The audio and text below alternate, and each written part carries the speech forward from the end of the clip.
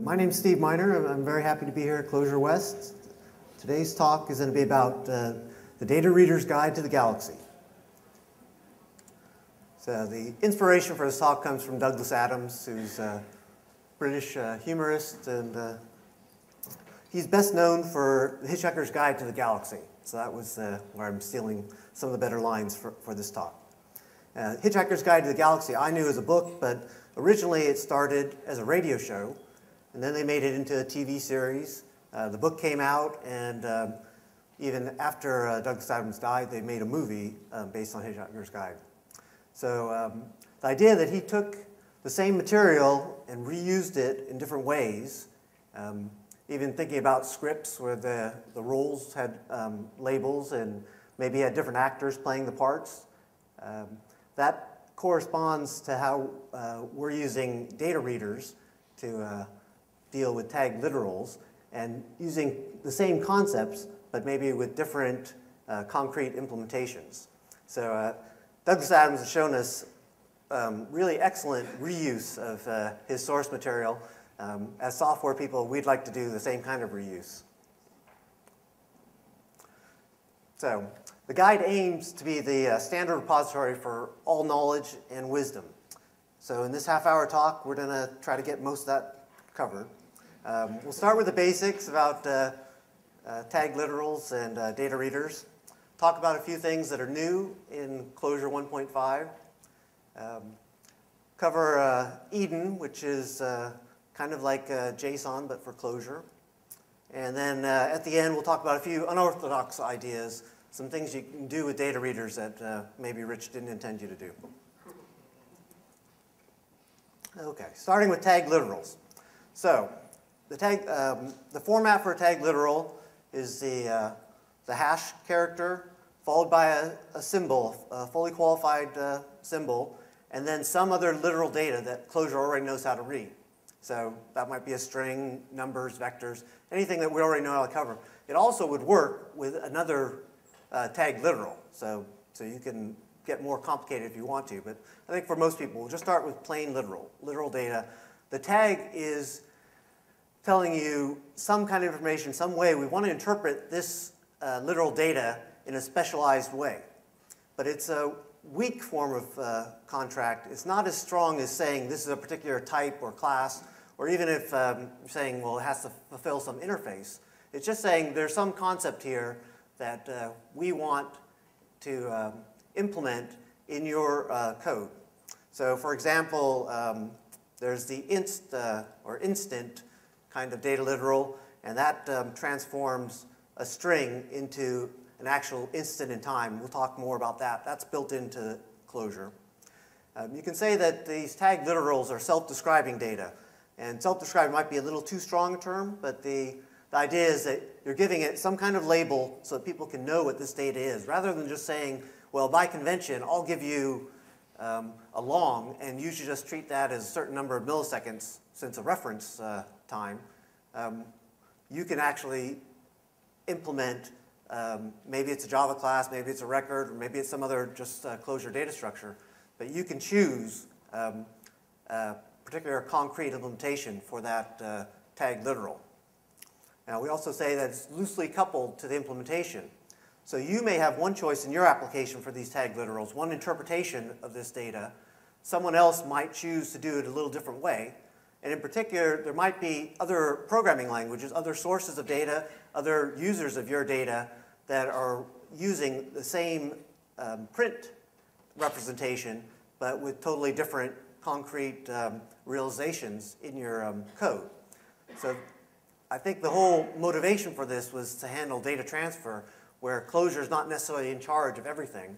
And you can think of, even between Clojure and Clojure Script, there are some differences in the concrete implementations. So this is a way to kind of cover over that, give you a way to express ideas without demanding so much from the other side. And it gives you an open concept here. And it leads to what we call the extensible reader.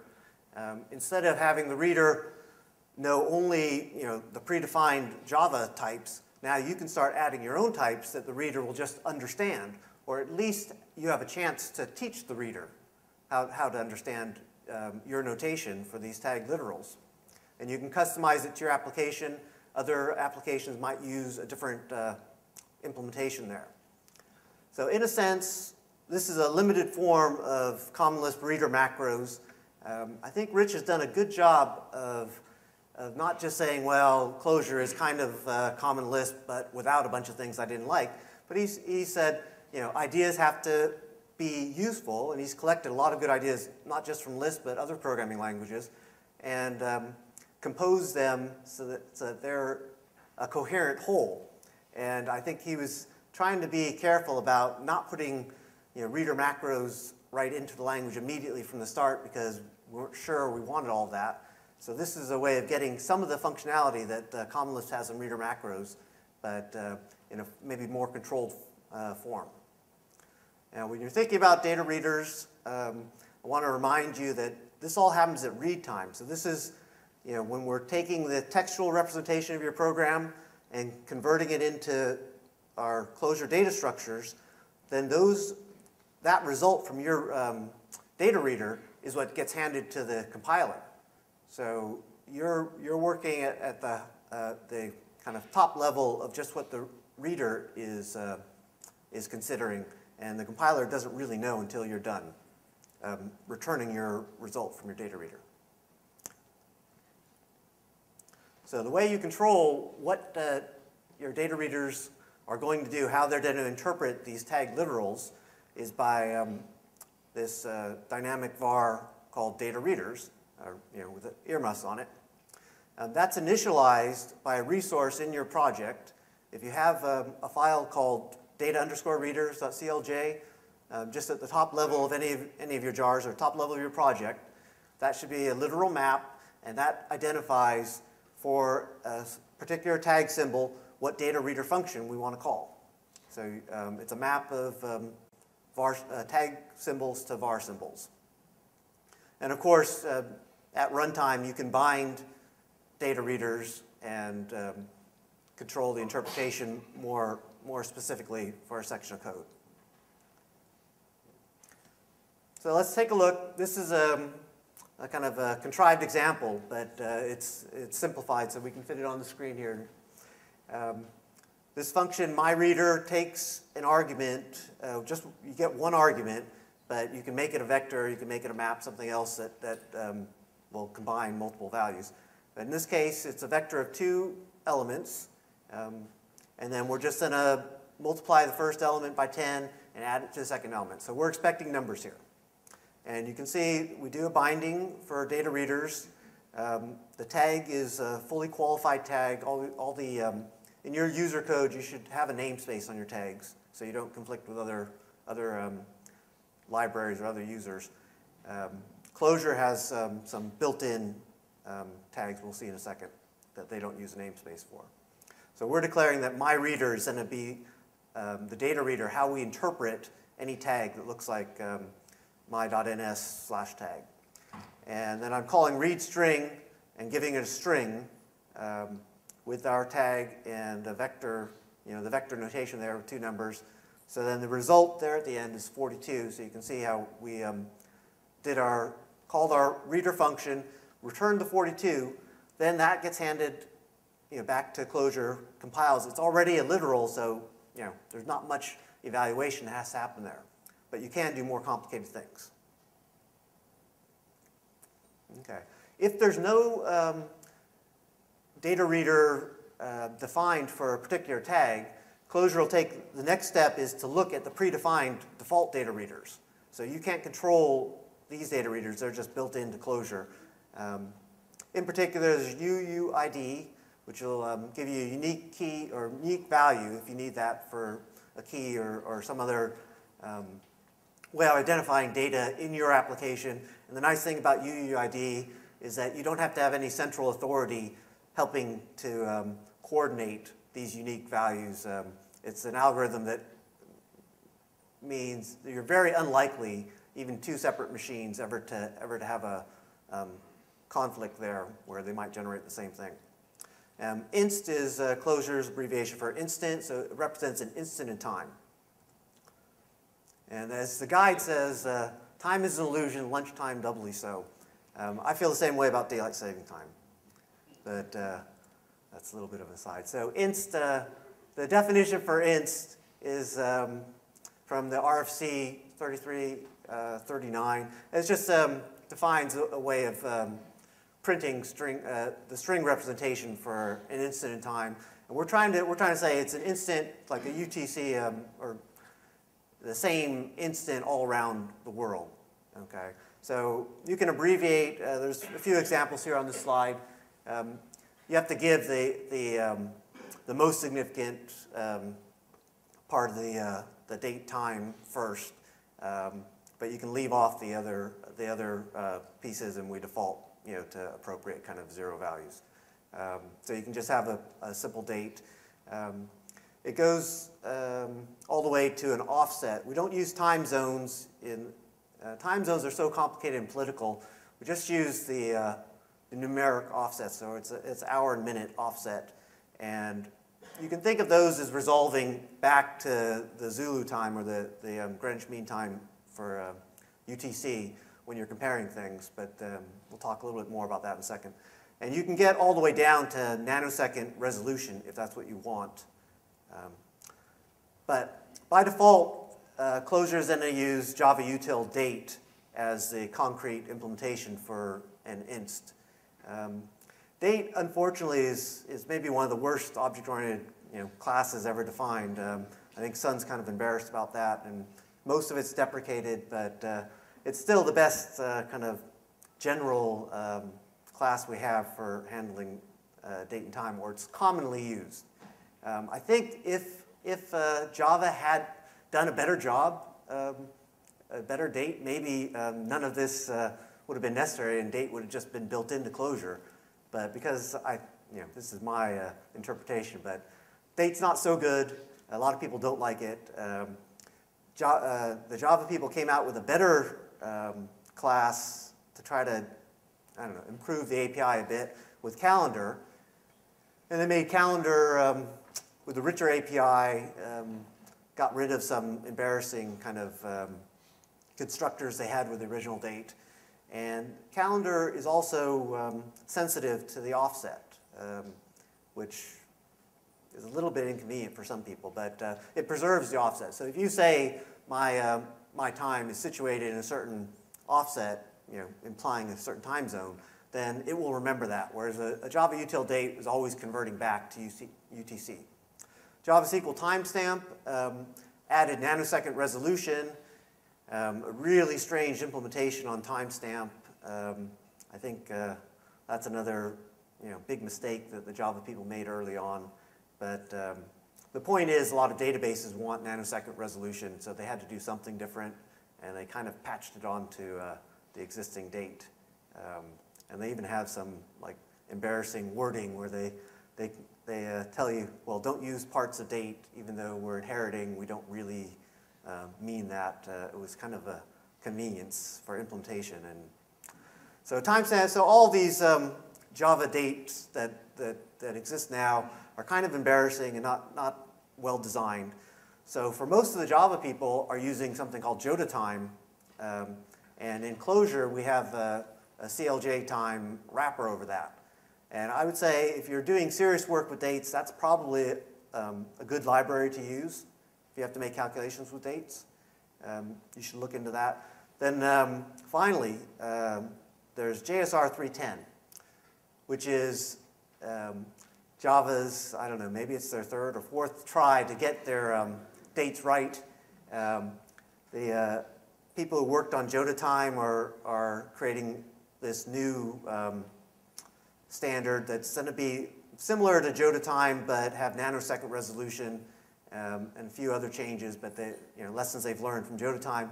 And this is scheduled to go into Java 8. So someday there'll be a new Java time there. And they say they'll backport it to Java 7. So I don't know how soon Clojure will ever get to requiring that version, Java 7 or Java 8, but you will be able to use JSR 310 someday. So I'd say it's about time Java got time right. We mentioned UUID. That's just a way of getting unique values, and you can call out to the Java to get that. And then a couple of other examples. These are just things that people might do with tag literals. So again, it's simple. The tag, there's the hash sign, then a tag name, a symbol, and then some kind of data. It might be a string. The last one here for coordinates, you could imagine doing latitude and longitude as two floating point numbers. So now this is, if your tag is not known, it was not declared in your data readers, it's not built into Clojure, then normally you'll get an error. But there are cases where you want to just handle things that maybe you haven't anticipated, and in that case, Clojure in 1.5 has added default data reader function. So this is a dynamic var that you can bind to your own function, and you'll get a chance to decide what to do with that unknown tag. So it defaults to nil, just like Clojure 1.4, and that will give you the error as usual. But if you bind it to a function, we'll call the function with the tag and the value. Okay, so it's a little different. The regular data readers just get the value. You presumably already know the tag. But for the default data reader, we'll give you both. And then you can return the default value, or a literal value that will pass on to Clojure.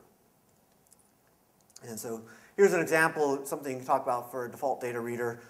Suppose you had a record called tag value, and it had fields for tag and value.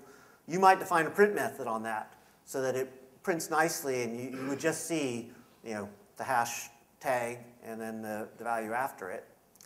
Your default data reader function can use the records factory method. So whenever you define a factory, Clojure will define this function with the arrow and then your record's name, and it takes the fields. So we've ordered the fields in the same order that the default data reader function wants to see it.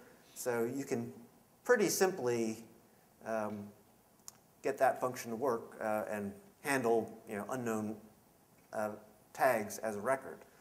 And if you look here at how records and tags print, they're pretty similar, right? So if you're printing a record, you'll see that you have the namespace and it ends with the record name, so it looks like a Java class, then followed by a map. Now, one thing to notice, there's no space between the record part of the name and then the map notation with all the values that are the field values inside your record. You can imagine doing a tagged representation for that that's very similar, but the last period, now we need a slash because we want a fully qualified symbol name there. And we need a space because for a tag literal, we do the tag, then white space, and then the value that we want to interpret. And this case, we'll interpret maybe the same map.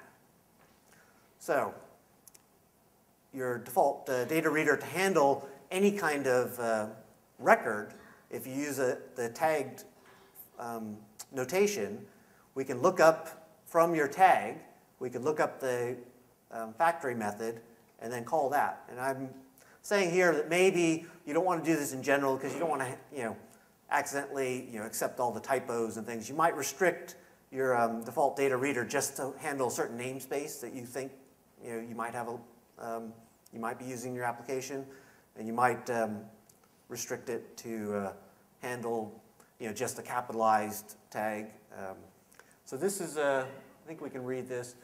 The first part is just defining a method to get your factory method by taking apart the tag. And we just take the name and put map arrow in front of it. Then our default reader in this case is being careful. It's only going to, it's looking to see, well, if I have a map value, if the first character of the tag's name is capitalized, and I can find a record factory for that, then I'm going to call that factory with the value. If I don't see that, then maybe I'll just treat it as an unknown generic tagged value. So this is a way, if you're just processing data and you're seeing things that you don't understand, but you want to pass it on to some other process, this will allow you to to tolerate those unknown values. If you're a library author and you're creating your own tag, these are a few ideas that you should consider. The first thing is you have to document what the semantics are for your tag, what kind of base literal value you expect people to give you if they're using your tag. Maybe it's a string, that's kind of the most generic, but it might be something else like a vector, or any of the closure data literals that are already predefined. You should think about what your implementation types are. Typically, I think in Clojure you might want to use a record, or maybe you're connecting it to a Java class that already exists. I think in your library you need to provide some data reader functions so that the users of your library can decide. Often it's just one data reader, but as you saw with the instant, Clojure provides 3 different kinds of data readers to handle the basic date or the calendar or the timestamp. We'll talk a little bit more about the print functions in a minute, but if this data literal that you're defining, your tag is going to be really owned by your library, you might want to define a print method so that your particular implementation always prints that way. If it's something that is maybe used by other Clojure applications or other Java libraries, maybe you don't want to define printing because that's kind of like taking ownership of that particular concrete type. Right? The print methods go on the concrete type. We'll see that in a second. And in some cases, you might want to define in your library a data readers.clj if you really own that type and you don't want anyone else overriding it or putting their own data reader on your type. You could define it, but in general, I'd say don't include data readers.clj in your library because that's kind of your library then would be taking control of that tag so strongly that your users couldn't override it and do their own thing. You'll get a conflict if there are two different data reader resources that define the tag a different way. Okay, so for printing, if you're interested in printing, you can take a look at in the Clojure source for instant CLJ, and you'll see the definition for how to print the 3 different kinds of concrete dates. So Java util date, Java util calendar, and Java SQL timestamp. And one interesting thing, and I'm not sure how I feel about this completely, but print dupe is basically ignored. The idea behind print dupe is that if you need to have a very specific, you want to recreate the exact class that was being used, there's a Clojure notation for capturing that class name, so when it recreates the literal value, it uses that particular concrete class. So like if you're printing integers and you want to say, I got to preserve this as an integer, I don't want it to go to the default long that Clojure uses. There's a way to do that, but most of the time you don't care about that. In our date printing code, we're just saying, okay, we're never going to want to preserve the particular concrete class. We're just going to always convert into an inst and let our users do what they want to do with that. Now, there's a few gotchas if you're defining your own data readers. The first thing is if your data reader returns nil, you're going to throw an error. Okay, so normally you wouldn't want to return nil anyway, but when I was doing some experiments, I just said, well, what would happen? And I got an unhelpful error. That's the worst part. So if for some reason you did want to return nil, then just return an expression like quote nil, or quote on the list quote nil, because that will be handed back to the compiler, and that will end up returning a nil as the final evaluation. But you'll avoid this unfortunate error, and I think that'll probably get fixed fairly soon. We had a patch for that, but it didn't come in time for Clojure 1.5. The other gotcha, when you're picking your tag names, you want to be fully qualified, but in the name part of the tag, so after the slash, Don't use a period just for now, because that will lead to an error. That's just kind of an accident inside the closure source that's not supported right now, but I think that's intended to be supported down the road. And just to remind you, all the Java date classes, the concrete types for inst, are immutable. You shouldn't ever mutate a value you've handed to closure, but if you're getting it from some kind of user interface element and it's wired up in a bad way, you might end up changing the underlying value. That would cause confusion in your closure code. So just make sure your dates don't get mutated. Okay, on this example, I wanted to show you just how inst works, the long form. So those first two expressions are really the same instant in time, right? Because we take the offset, subtract the offset, so that's a -7. It's like adding 7 back for the hours. And so those will be the same thing. That's true. But if we're using a calendar as our concrete type, calendar remembers the offset, so they don't compare equal unless the offsets are exactly equal. So just be careful about that if you're using calendar.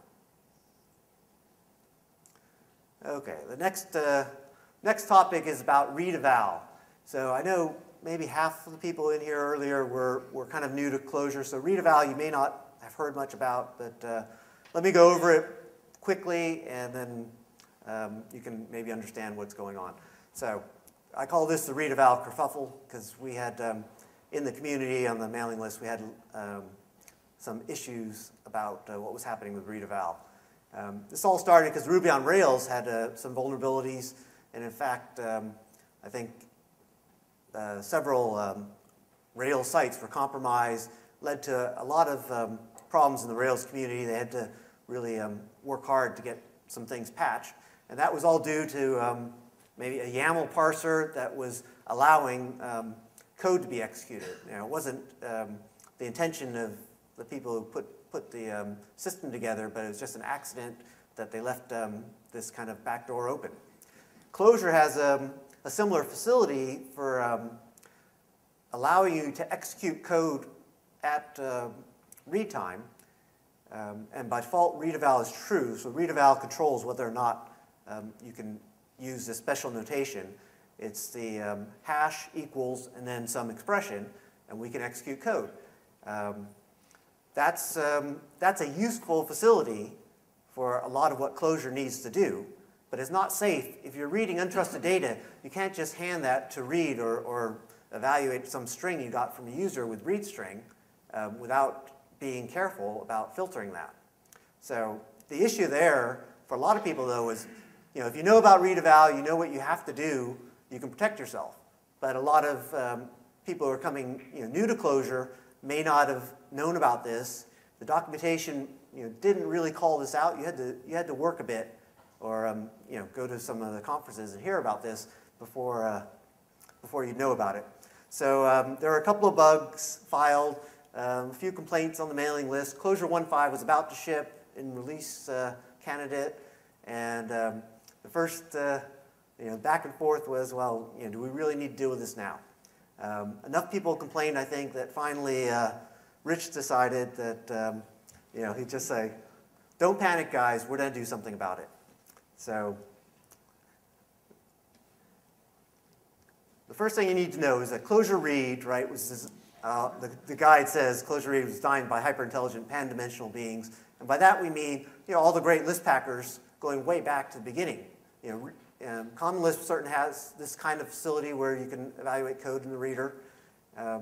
As we said before, read is for trusted input. Some of the experts knew that you had to bind read eval to false, but even before 1.5 came out, even with read eval false, you could still execute Java constructors. And if the bad guy was clever, he could think of some Java constructor that could cause problems for you. But we needed to do something like this to handle records, right? Because we're trying to construct essentially Java instances on the fly. So the issue here, the guide says, a common mistake that people make when trying to design something completely foolproof is to underestimate the ingenuity of complete fools. That's a little harsh, but I thought it was funny, so we threw it in. Okay. So the solution that Rich came up with, I think this turned out really good in the end. It was a little rough getting there, but Clojure Eden is a new namespace, new facilities. It's a new way of reading that's safer. Okay, so we get rid of the sharp equal construct altogether. We're not going to call any Java constructors. We're just going to allow the notation for what's known as Eden, and we'll get to that in a minute. But this is giving you a facility that's safe for reading data, from say users or untrusted sources. This will never execute code. So Clojure Eden read is similar to read, but a little bit different in the way you manage your data readers and the default data reader. We're going to take a map of options that define the readers. Well, there's three things: the end of file, what you return at the end of file, what your data readers are that we're going to use for reading, and what your default data reader is. So instead of using the dynamic vars and doing binding kind of in a global sense, we're putting these options right into the call to read. And it defaults, it's very similar to the Clojure core read. It defaults to the in stream, and it will use the default data readers. And read strings is the same idea, but our input is coming out of a string. Now, another solution is to use the contrib library, Clojure Tools Reader. That's written completely in Clojure, so it's accessible. You can take a look at that and make changes if you want. They've done a good job of keeping up with whatever Clojure is doing on the main Clojure reader.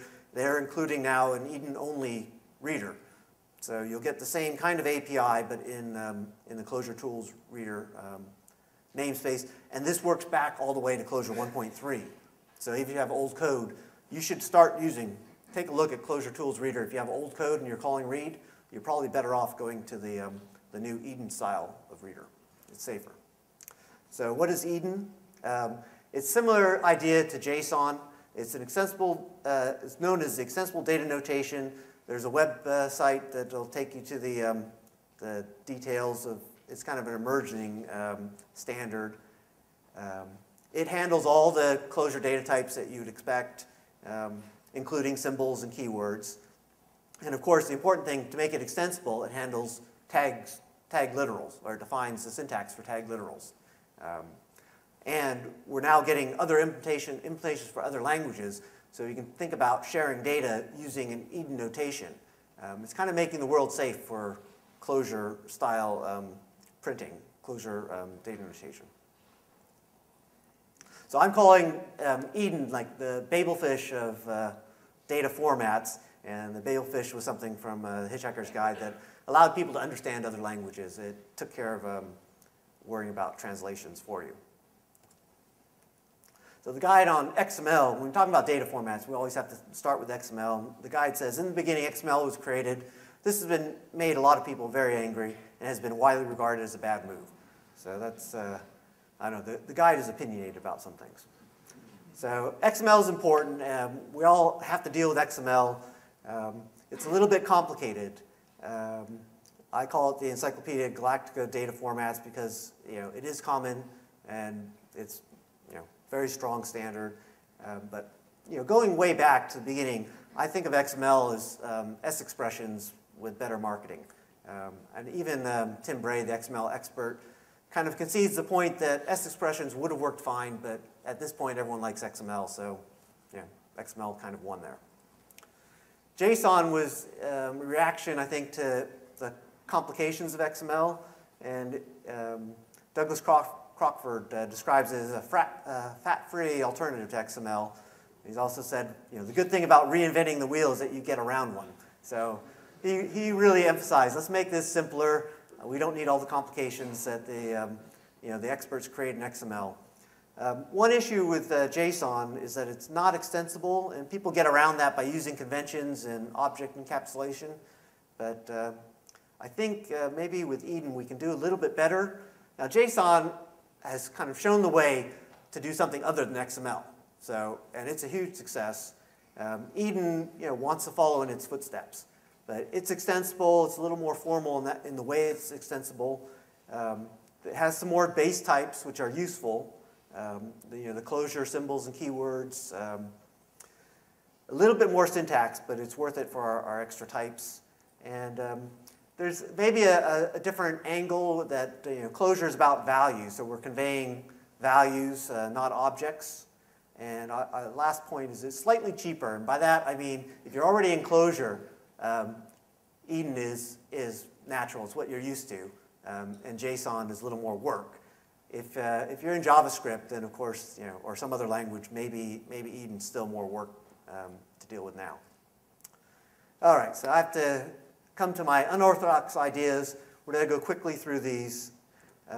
So if you're thinking about Roman numerals, the usual thing might be, we have a way to parse Roman numerals, usually pass a string. But think about what data readers get the first shot at the data. Even a symbol, a bare symbol, no quotes, is available to your data reader. It's a little unusual maybe to see a symbol there and have a special interpretation of it. But your reader will get first shot at that. The compiler will never see that symbol there coming after your tag. So even if you had that bound to some value, that's not what would happen. So you can take apart symbols and do something interesting there, or reinterpret symbols using a tagged literal. People sometimes complain about the prefix notation for math. They want something better. Of course, what they mean is RPN. But you could easily write an RPN interpreter there in your data reader, and I was suggesting you want to expand that into the usual closure notation. Some other language might expand it a different way. Then that gets evaluated as you'd expect. SpyScope is a library that I saw from David Greenberg. He announced it on the list a while ago. And this was kind of a clever use of the tags, not so much for creating new literals, but just kind of for the convenience of you can just use it for debugging and tracing. He was dropping in his spy / notation in front of any form and then giving us some debugging information. That's a bit, I used to have my own debugging macro, but I had to call regular macros. So I had to wrap the parentheses just right, or I'd use printlns, but again, you'd have to wrap it just right. You have to change your code a lot. The idea here is that you can drop this annotation right into the code anywhere in the middle, and it doesn't disturb the rest of your code. So it's easy to get in and out, and I don't know, I think it's more useful than println kind of debugging. Then the final kind of crazy idea here is my idea for doing a conditional feature reader. And in this case, I'm calling it condef. So it looks kind of like a cond in that you have these pairs of some kind of test and then some kind of result. But the test here is a special DSL with the usual kind of combinations. You can and or not. And then we're taking symbols, but we're interpreting symbols. So I'm kind of ripping apart that symbol, JDK 1.6 plus. And that means, okay, I'm talking about Java, the version 1.6 or greater. So the plus at the end is interpreted as or greater. And CLJ 1.5 dot star, the dot star means any version of 1.5, but it wouldn't cover, like, say, 1.6 or 1.4. And with combinations of those kind of what I'm calling feature identifiers or feature versions, you can do interesting things. And this is all happening at read time. So the compiler will never see any of the conditions that don't succeed. And in this case, reducers are only available for if you're using Java 1.6 and using Closure 1.5. So if you're using Closure 1.5 on the older version of Java, reducers won't work. And then else is another just literal. I'm interpreting that especially as always true. Okay, so in summary, the tag literals are mostly harmless. Closure Eden is your safe space, and data readers are open to all kinds of crazy ideas.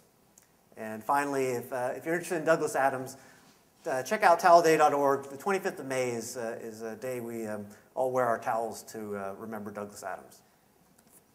Okay, that's it. So I've used most of my time. Maybe I'll have a second for any questions.